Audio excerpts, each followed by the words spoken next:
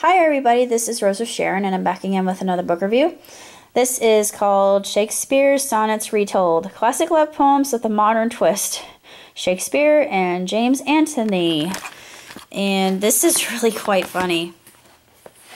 I like this part. The lines themselves are somewhat borrowed from one of my favorite plays, which is Macbeth.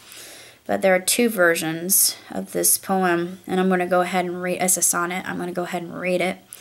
As an imperfect actor on the stage, who with his fear is put beside his part, or some fierce thing replete with too much rage, whose strength abundance weakens his own heart, so I, for fear to trust, forget to stay the perfect ceremony of love's rite, and in mine own love's strength seem to decay, or encharged with burden of mine own love's might.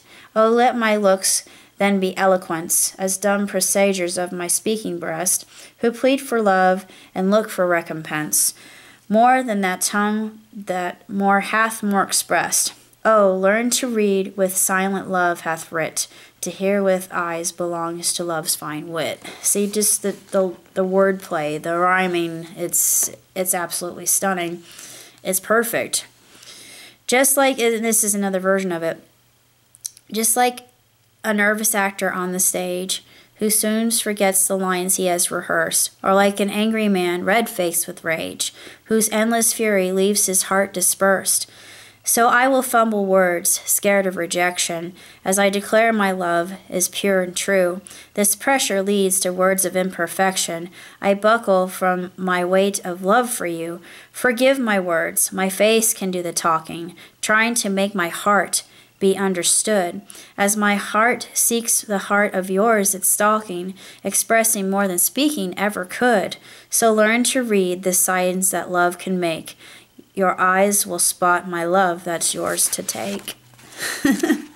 I'm so schmaltzy. I just adore things like that. I've written poems myself. Writing poetry and actually rapping is more difficult to me than writing poetry, because with rap, it's all about flow, and if you're a white girl and in the burbs, I've got rhythm. Yes, I do, but flow is something that you learn, or either you're born with, but you can learn it. You can improve it over time just like anything else.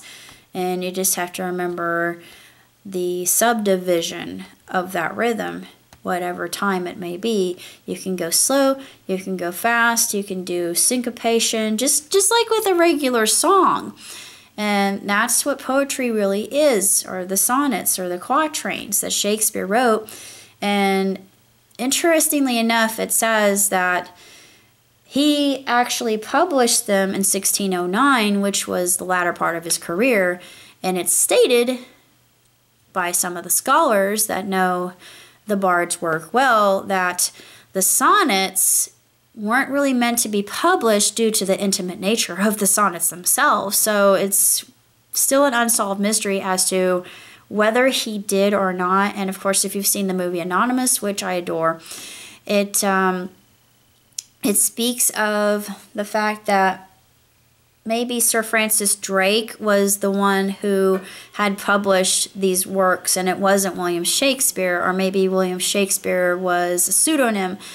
Scholars don't really have evidence of this. There's a lot of contention between people who have studied the bard for time immemorial, but that's another point of contention, and I don't think they'll ever solve it. But nevertheless, I still think that it's a really good book. It's extremely well written. The poetry's grand, and there's some things in it that will make you giggle if you're like me and you expect Elizabethan English, not modern day English, but it actually makes it more digestible and understandable. It's layman's terms, so to speak. It's like taking a document written entirely in legalese and then boiling it down to just really, really easy to understand straightforward English so people can actually read it and comprehend. Yeah, I mean, I took Shakespeare when I was in college, so it's nothing new for me. It was because it was required, but I loved it. I had a fantastic professor. I got a B+. I rocked out in that course. And then I took a sci-fi course from him. And I found a movie called Free Enterprise. And I'm kind of going to go off on a tangent again, but he liked it. They had a really good song about Xanadu, and of course it starts with just a little bit of the poetry from it, you know, and Xanadu did Kubla Khan, Pleasure Dome did decree. You know, that's the only part I remember of it. It's sad but true, sort of like Tiger, tiger, burning bright in the forest of the night, no hand or mortal eye can frame thy flawless symmetry. I paraphrase. Can frame thy fearful symmetry. Excuse me, I'll correct myself. I think that's Blake, if I'm not mistaken. I don't remember who wrote that. But that one, that's actually one of my favorite poems. That's why I remember it.